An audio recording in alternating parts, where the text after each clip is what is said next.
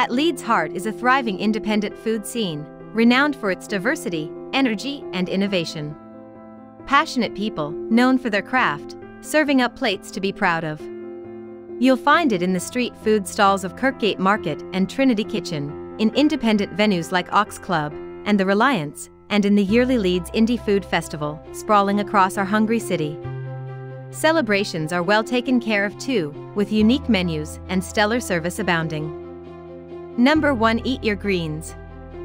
Part provision store and bottle shop majoring in natural wine and good beer, this bar and diner is also one of Leeds' most exciting kitchens. Some meat is served, but Eat Your Greens stands out for its creative treatment of organic, seasonal vegetables in, for instance, brunchy plates of eggs with carrot fritters.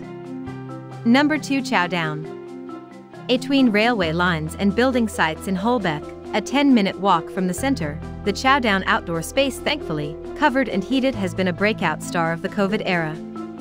Its mix of weekly changing street food traders, cred DJs, cocktails, and craft beer attracting about 1,300 people on sunny Saturdays. Number 3. Lanes. Now in its 10th year, Lanes, once a diminutive coffee shop, has over the past decade evolved, walls knocked through, menus expanded into the city's preeminent brunch cafe. From rib-sticking plates of black pudding hash with fried egg and spiced mayo to modish salads of roasted and pickled beetroot. Number 4. Little Bow Boy.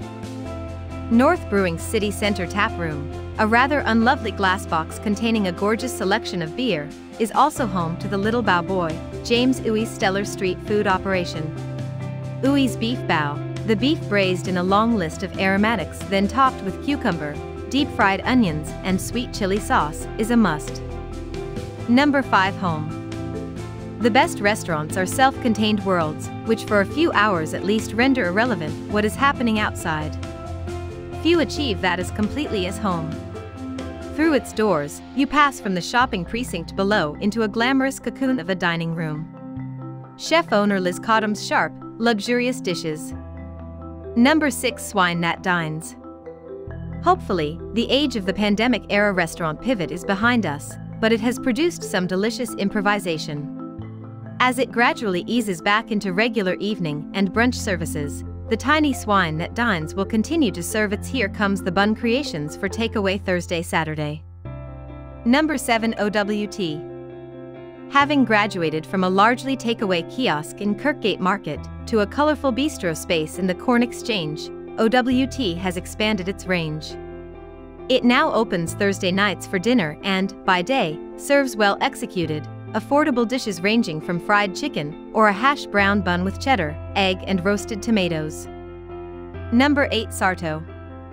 Canteen like Sarto pays homage to two things: Italy excels at sleek minimalist design and fresh, handmade pasta.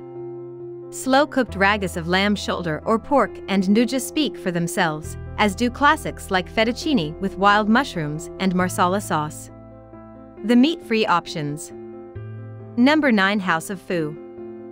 From Doughboy's innovative pizza at Belgrave Music Hall to the wood-fired grill restaurant Ox Club, the team behind House of Foo have played a pivotal role in Leeds' emergence as one of Britain's most exciting food destinations. The new Foo, a crisply designed eye-catcher in baby pink and neon, adds a tasty layer of gyoza.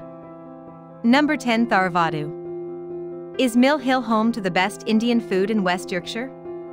Bradfordians may take issue with that claim, but between the Gujarati snacks at Bundabust and the Keralan cooking at Tharavadu, this short Leeds street boasts a remarkable density of next-level South Asian food. From ethereally light, crisp stuffed dosas to fragrant fish curries.